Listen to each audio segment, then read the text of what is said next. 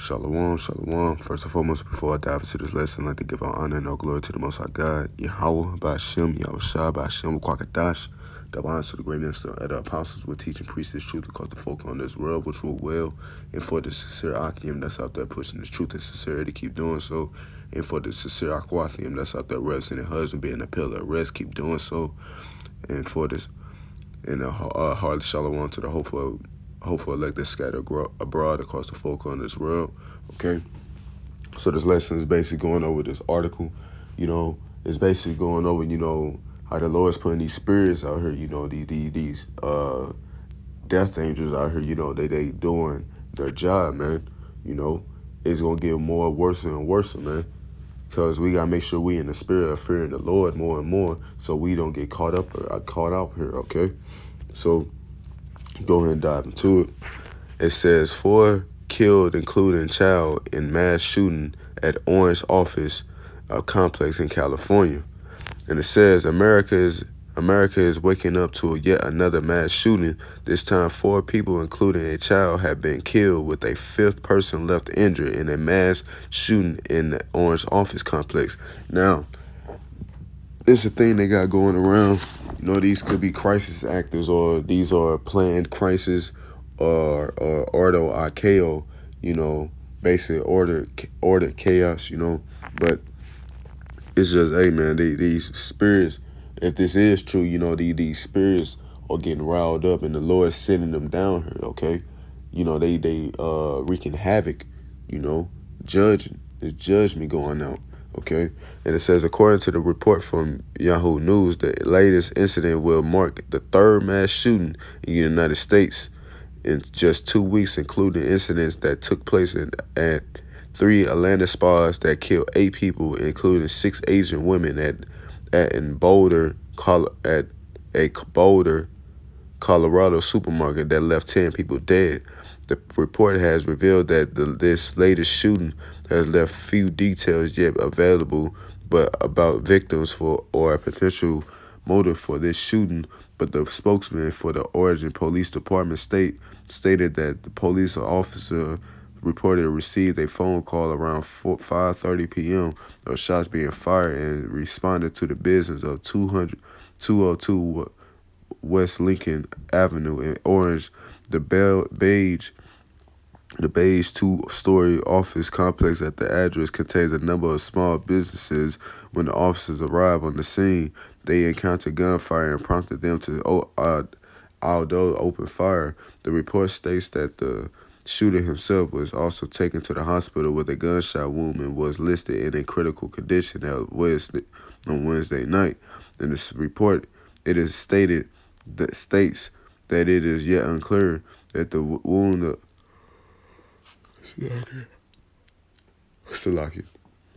the wound of the shooter revived was self-inflicted, or it was struck by the police gunfire. According to the statement of the police, another woman was also shot and listed in critical condition Wednesday night. According to a police spokesman, the city hasn't had a situation like this since the 1997 Cardin shooting. In that incident, a former state employee opened fire with an assault rifle at state maintenance yard, killing 4 people and before dying in a shootout with the police. The complex where the shooting occurred is residence to a dozen businesses, including the insurance office, a marriage therapist, speech and language pathologist, a phone repair shop, and several property management companies. So ultimately, man, if this is true that this actually happened, or this is a staged event, because we can't be ignorant to Satan's devices, and nor can we be ignorant to any small thing, But this just, hey, man, this is like a warning that the Lord is putting out here. 4 people and a child got killed, man. For don't know what they did, not for the bear false witness, But hey, don't know what they did, but hey, they did something for the Lord to be able to do something like this, or to judge them like this, and the child gets killed too, Because the Lord is a dark power, man. He creates darkness and creates light. Let's go ahead and get these scriptures. I'm going to go ahead and go into Isaiah, I think it's 33.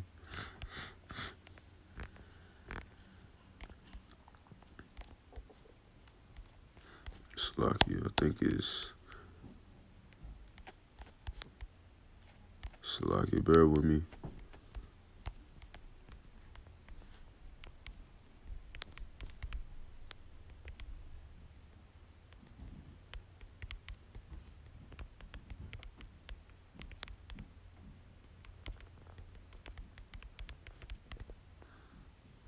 This is Isaiah 45 and verse 7.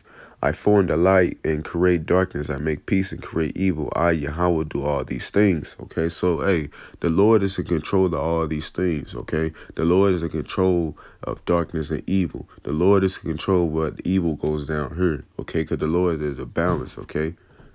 He deals with balance. You know, the Lord doesn't deal with just one side. He deals with balance. He controls both sides, evil and good, okay?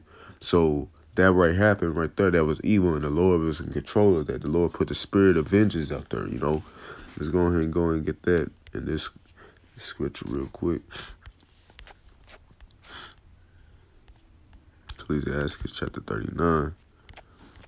And it says in verse 28, it says, these be very spirits that are created for vengeance, which in their fury they lay on sword strokes. In the time of destruction they pour out their force and appease the wrath of him that made them. Okay, so, hey, there are spirits created for vengeance, and the Lord be sending out these spirits to do his will, you know, because the angels will never bail. Read Psalms 103, you know, verse 20, I think. Salakia if it's wrong. But, hey, the spirits are out here. You know, these evil angels and these death angels are out here doing the work of the Lord, man. They going hard, you know, because the Passover's, you know, for the end, you know, and the Lord is sifting a lot of people out, putting people to death, man. You know, Lord forbid that happen to any of you sincere brothers that's in this truth and sincere sisters. And Lord forbid that happens to me, you know. But at the end of the day, man, this stuff is happening because, you know, it's the Lord finna start sending a lot of judgment out here, you know. Because you read this scripture right here in 2nd Esdras, chapter 13, it's verse 15, no, 16. And it says, let me go in verse 3 and 4. Let me go ahead and read it. And it says, a sword is sent upon you, and who may turn it back? A fire is sent among you, and fire is sent among you, and who may quench it? Okay, so, hey, the Lord is telling you, man, that if a fire is it says that fire is sent among you, who may quench it. So the Lord is sending these spirits out here, you know, and sending all these things and these plagues towards Babylon, you know, and the Lord is basically saying, who shall turn it back, man? You know, because you go into Isaiah.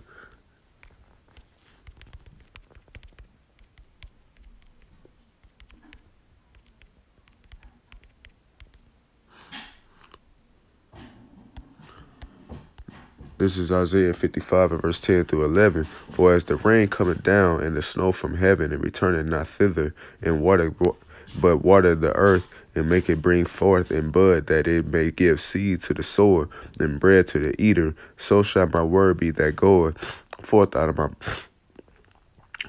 my mouth, and it shall not return unto me void, but it shall accomplish that which I please, and it shall prosper in the thing whereunto I sent it. You know, so just like how snow and rain comes from the earth, come from the ground, from the sky, and it falls on the earth, you know, it doesn't go back up, you know. That's how these prophecies are. The Lord spoke all these things that's going to happen. The Lord spoke of Jacob's trouble. The Lord spoke of the RFID chip. The Lord spoke of thermonuclear destruction coming to America, World War III, and etc. You know, the Lord spoke of, you know, people going to be having swords, going against each other, fighting against each other. Esau going to be fighting against Esau. You know, there's going to be a lot of things happening out here because the Lord's putting spirits out here, you know, and the Lord also just told us that if a fire is sent among you, who shall quench it? Okay? So Lord willing, this lesson is edifying. Let to give all honor and all glory to the Most High God, Yahweh, Ba'ashem, Yahushua, Ba'ashem, Kwakadash. Double honor to the great man, still at the apostles, with teaching priests the truth across the four corners of this world, with this will, and for the sincere Akim that's out there pushing this truth and sincerity, keep doing so, and for the sincere Akwathium that's out there reverencing husband, keep doing so. And a hearty shalom to the hopeful elected scattered abroad. Till next time, till next video, shalom, Kwam Yasharala, bye.